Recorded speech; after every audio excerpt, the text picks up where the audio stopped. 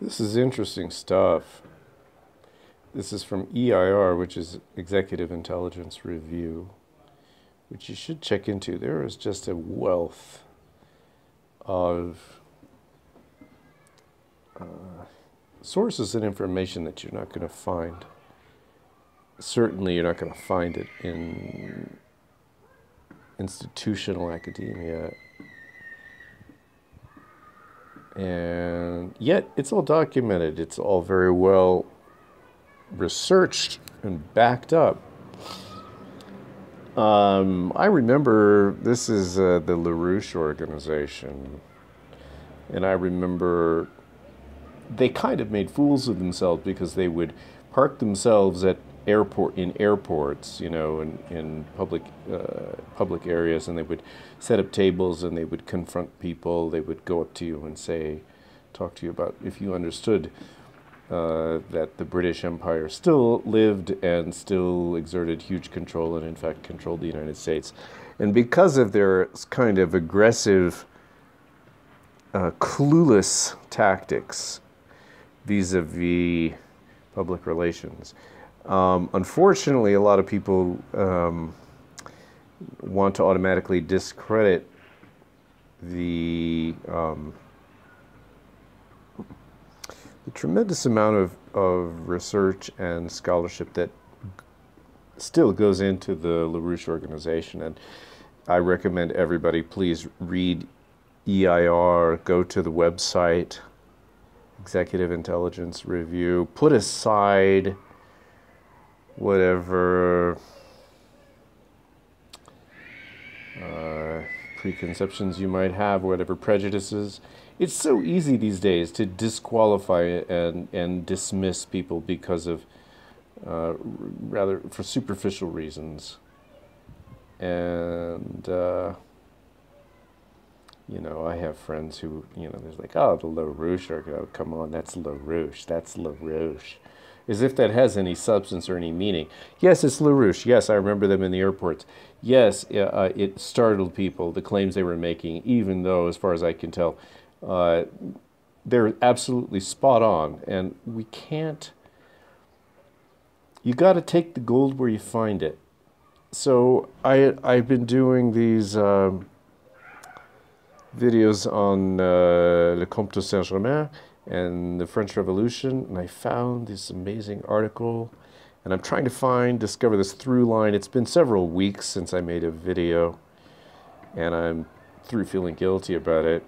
I've been, you know, getting into alchemy, and I have no natural inclination for this subject, but, you know, we're still not finished there. I'm not going to dismiss alchemy. I'm saying it's an important part of our story.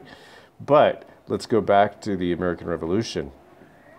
Interesting article, Why France Did Not Have an American Revolution by Pierre Baudry. In 2001, EIR published the author's report on the life of the Benjamin Franklin of the French Revolution. This was the extraordinary French patriot and scientist Jean-Sylvain Bailly. I'm probably pronouncing it wrong. My French is terrible. 1736 to 1791. I wonder if he was executed. First president of the First National Assembly of France and organizer of the Marquis de Lafayette's National Guard. Very important. During 1789, Bailly and Lafayette attempted to carry out a peaceful, quote-unquote, American Revolution in France and establish an American representative and constitutional republic, though retaining a constitutional monarchy, in collaboration with Benjamin Franklin, George Washington, and then ambassador to France, Thomas Jefferson. Bailly, in 1789, both France's leading astronomer and her leading patriot, was a follower and historian of Gottfried Wilhelm Leibniz, from whose works the very idea of, quote, the pursuit of happiness in the American Declaration of Independence was traced.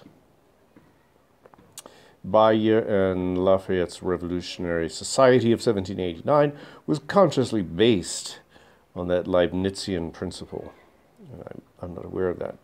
I know Leibniz's figures very prominently in LaRouche's organization. I guess they see him as kind of the true pole, the true North Star, opposing Isaac Newton as a fake, with Isaac Newton being the fake, and Leibniz being the real inventor of the calculus. I think it is perhaps unfair to dismiss Isaac Newton in this way. I think Isaac Newton, my God, he's a giant, and after his death, they published a work in which he calls into question, using mathematics and astronomy, pretty much everything we think we know about the ancient world, the ancient chronology. And now, of course, or soon, at that time and even until today, what he maintained was regarded as kind of the rantings of a kind of an older gentleman who perhaps has had a touch of dementia. But in fact, he did write the work a little bit earlier in his life, and no one has been able to debunk or discredit. No one dares go near this thing. And I advise everybody, I'd like to get into it myself. I just haven't had the time. Basically, that through the official history has added centuries onto the so-called ancient history. But let's go back here, third paragraph. Our previous article made public for the first time to English-speaking readers the crucial moments that went into establishing the sovereign authority of the National Assembly of France. The true French Revolution, accomplished by Bailly and Lafayette in the crucial actions around the tennis court oath of the 20th of June, 1789, which demonstrated the sovereignty of the National Assembly, specifically imitated the American framers of the U.S. Constitution at their convention in Philadelphia 2 years earlier in 1787. The sovereign active constitution of the nation of France was marked on that day by the fact that the majority of the deputies present solemnly swore, quote, not to separate and to meet anywhere that circumstances will permit until the constitution of the kingdom is established. No, not to separate and to meet anywhere that circumstances, we're going to stick together until this thing is hammered out.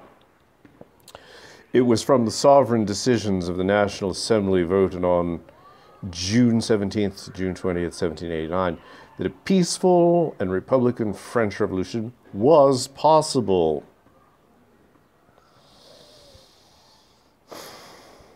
And perhaps I've mentioned, we see the Bolshevik Revolution at the grassroots level early on.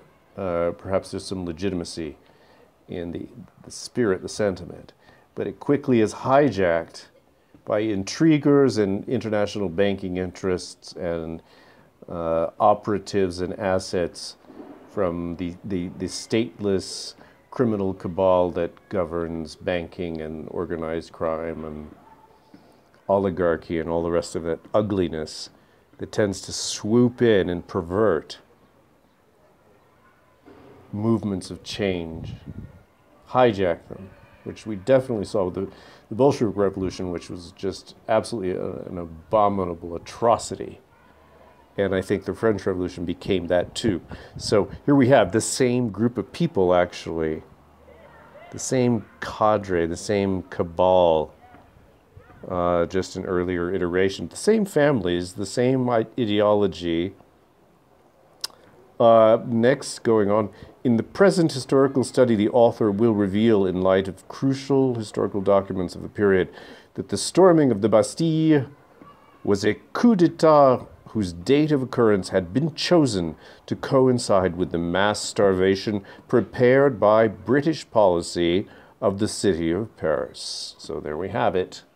The fine British hand, as always, and which we can trace the modus operandi of this gang that seems to sort of be centered in London, the British oligarchy, which is you know, what would you call it? It's the Venetian hand, having taken command of England and through the Venetian party and empowering British oligarchy with the same kinds of evil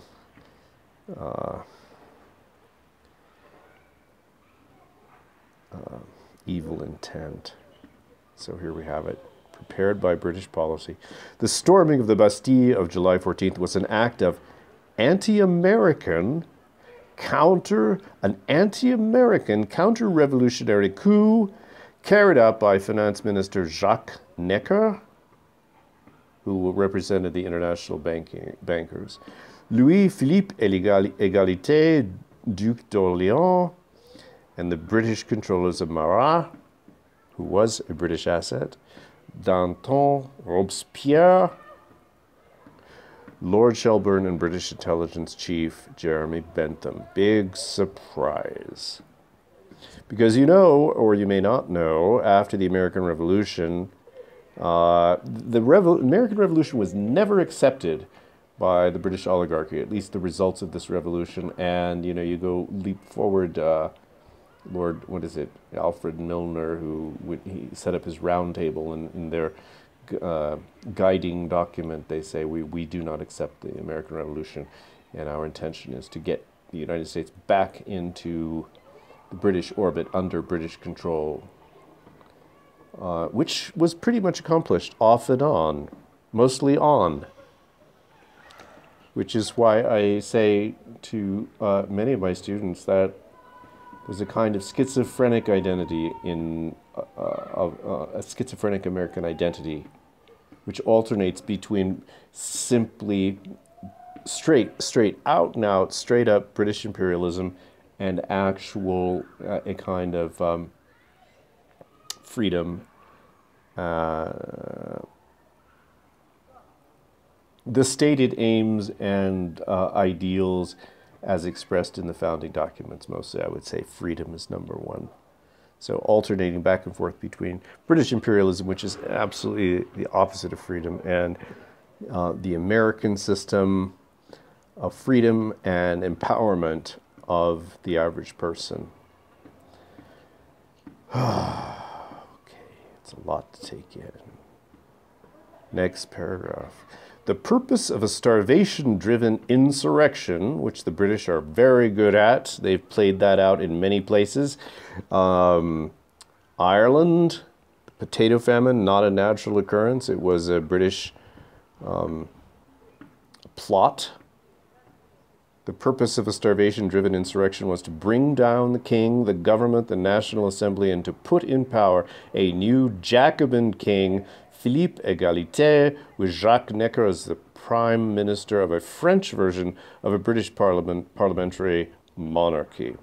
The following evidence provided by the French writer and witness to the revolution, Félix Louis Montjoie, oh God, as well as the secret dispatches written by Antonio Capello, the ambassador to Paris of the Doge of Venice, demonstrate that the British-dominated historical accounts about the French Revolution have lied systematically about the true nature of the circumstances surrounding the coup d'état of the Bastille.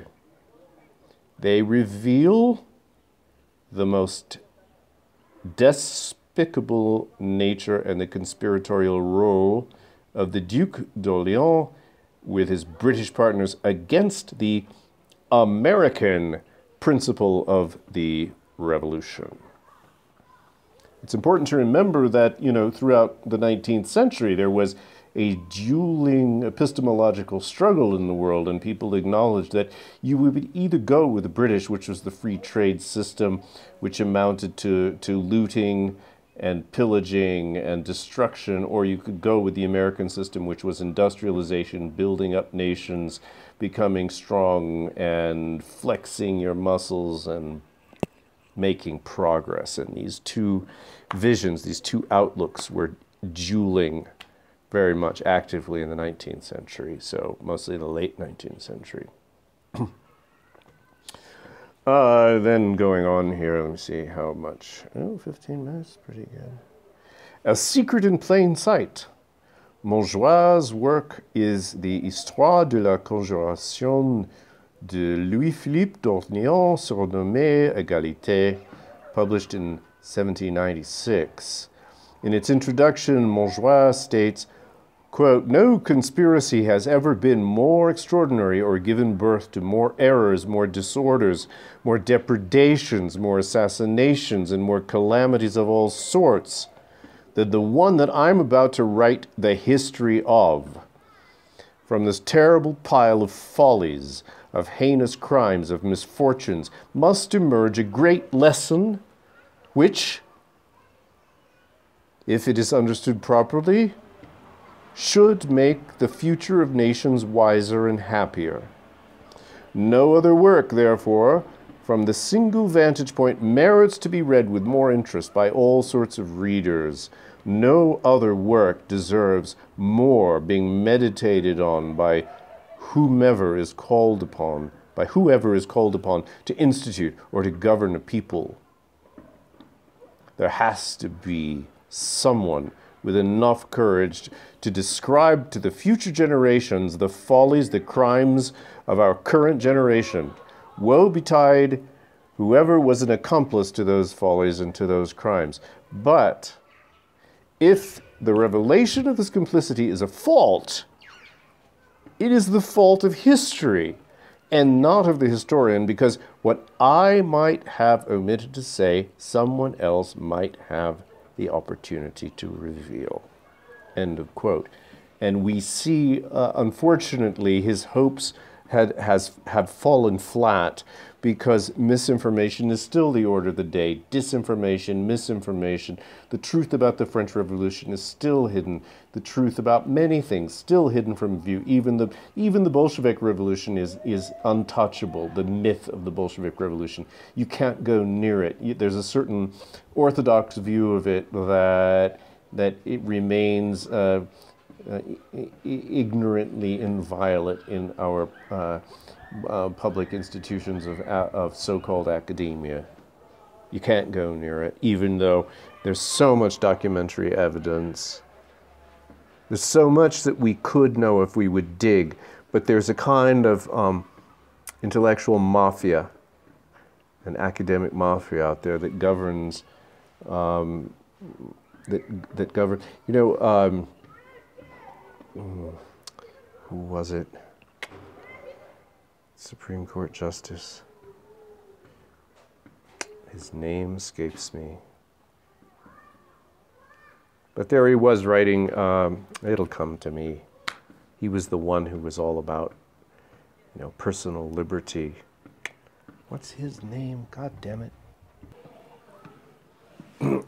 William O. Douglas. That's what I was trying to think of. He wrote a kind of controversial work in 1969, and he said that you can't get a proper education in the universities because the university system is run by CIA. Which was today, if you were to say that, people would say you're a conspiracy theorist, you're completely insane.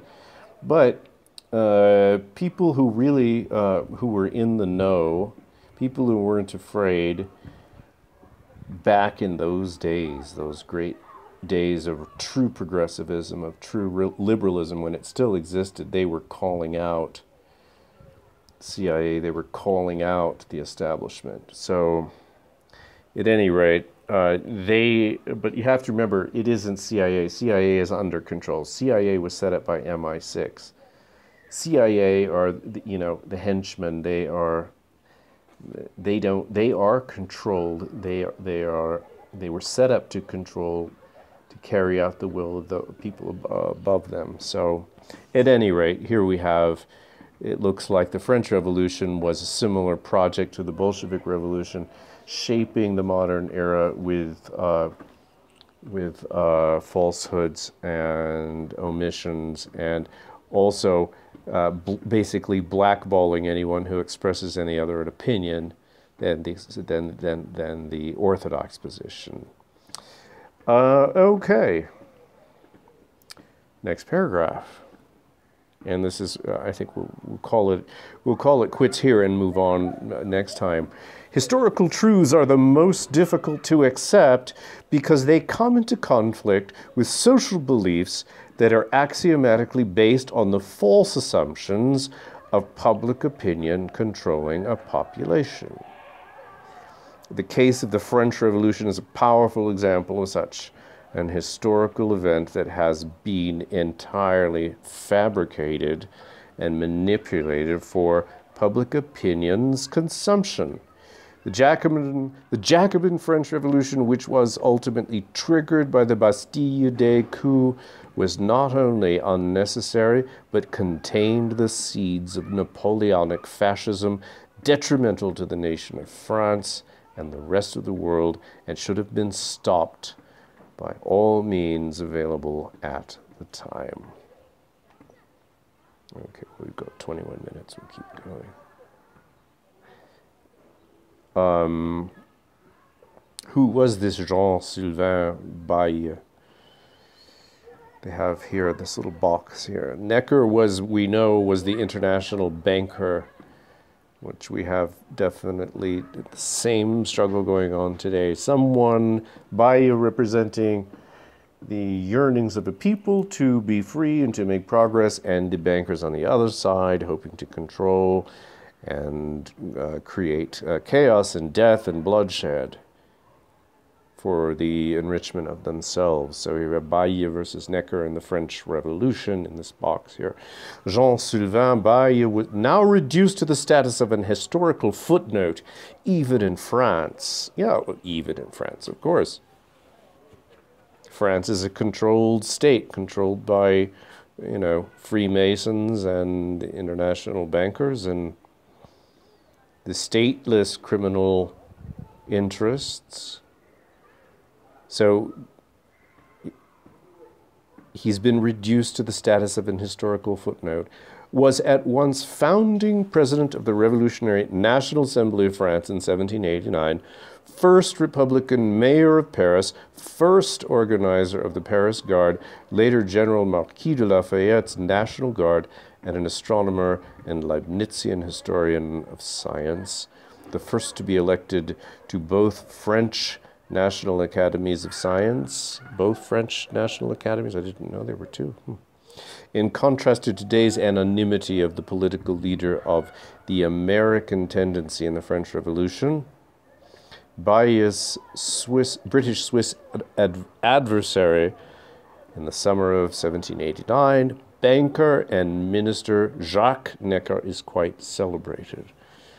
The famous storming of the Bastille on the 14th of July, now France's national holiday, was done by collusion of the Swiss banker Necker, who was in process of being dismissed by King Louis XVI as his minister, and the Duke and the King's cousin and would-be usurper Louis-Philippe, Duc d'Orléans, known as Philippe Égalité among the British-backed Jacobin, quote-unquote, revolutionary movements which he financed. The Bastille uprising, provoked by the slaughtering of people in the streets by cannons firing from the Bastille fortress, was one act of a coup d'etat aimed at restoring Necker to control of the royal government, and at some later point making the Duke of Orléans king. Necker was the Alan Greenspan of Louis XVI's last royal governments. In the aftermath of the notable French military and financial support for the American War of Independence against Britain, a tragedy had occurred. France, in the 1783 Treaty of Paris recognizing American independence, agreed to free trade provisions demanded by Britain for its control of the Atlantic trade. Then, in a separate 1786 French-British treaty, France accepted suicidal complete free trade agreements which ruined the French economy overnight. From 2% annual real physical growth in the late 1770s and early 1780s, France's textile, shipping, and mining sectors and its agriculture fell into depression with outright famines ensuing. The royal budgets collapsed, and in stepped the Swiss agent of Britain's Lord Shelburne, the banker Jacques Necker, as French finance minister and first minister. So, same thing happening today. Same thing. Destruction of national growth and the people's interests, and the enrichment and tightening of controls by the international bankers. Necker, through his banking circles in Geneva and London, brought in huge international, this is the IMF, right? Necker, through his banking circles in Geneva and London, brought in huge international loans to fund the French royal budgets from 1787 on, while subjecting the royal treasury to transparency, quote unquote, and austerity, a word we know all too well. The starving, actually, the immiseration of nations to the point where they can't stand, they don't have the strength to stand up, they can't possibly pay back any money, and they end up having to borrow more and then give up their entire, basically give up on any sovereignty they may have imagined that they had. Austerity, subjecting the royal treasury to transparency and austerity with his famous compte rendu. This was, just as with the IMF, I just said that, assistance package to nations today. In short order, Louis XVI regime was at the financial mercy of Necker and the banking interests he represented, while the population of France was in revolt against the economic collapse and deprivation. Tragic, really tragic.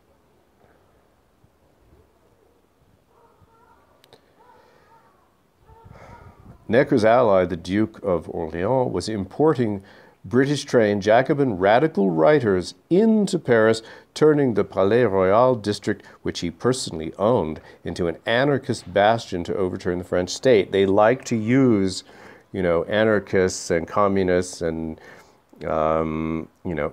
terrorist cells with their contrived and pumped up hokey kinds of philosophies, and they direct these, they wind up these groups and they set them loose on their enemies from the inside, right?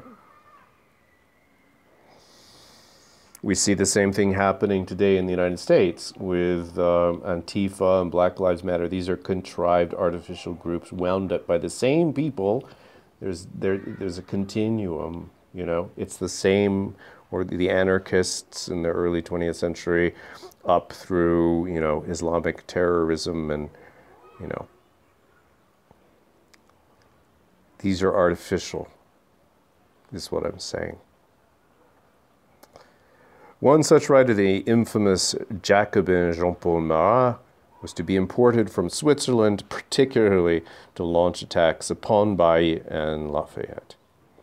Necker repeatedly demanded that the king introduce the British system, as opposed to the American system, the British system of parliamentary monarchy into France, government by the financial and landed aristocracy. So we're maintaining a system that is, in its character and very nature, British, but also going back to Venetian, echoing Venetian methods of the Venetian oligarchy.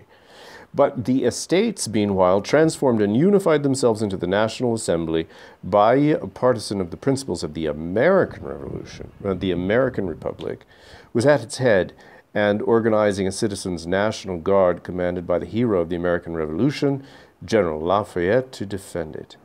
Louis XVI's desperate last-minute attempt to dismiss Necker couldn't get rid of this bastard, right? in July 1789, started the Bastille, cannons firing into the citizenry in the Paris streets, and ended with the mob storming the Bastille and demanding the return to power of Necker, the man who had bankrupted France. We see echoes, eerie echoes of this. They're hoping to pull off something similar to this in the United States, but you could replace Necker, let's say, with George Soros. The amount of chaos they're attempting to direct at a nationalist, truly progressive leadership by this international criminal cabal. This was the first step on the path to the terror which took the life of Bailly and drowned the chance of a second American Revolution in France, so feared by the British in blood. So the British were terrified that American ideas would take hold in France and that France would accelerate its progress in the modern world and become a powerhouse and liberate the people and effect a kind of peaceful compromise between monarchy and republicanism. So I guess I'm going on about this because I'm looking at I'm living in Mongolia now, but my family's in the States, and I'm watching anxiously from afar and drawing parallels with I think very justifiable parallels with similar operations from the past. We're here focusing on the French Revolution because this series is about the Comte de St, his role perhaps as a Jacobin spy, so we don't know. Perhaps the guy was a bad guy. But I hope that we're going to rise above, I hope we're going to get above such simple distinctions and get to the truth, get to the heart of this matter. But this was an important kind of what would you call it? Not now, maybe a kind of a diversion, but necessary to get into, to understand the dynamics of the time. Truly, that is not from the point of view of sanctioned, orthodox, conventional, normie academia. So we'll get back into it.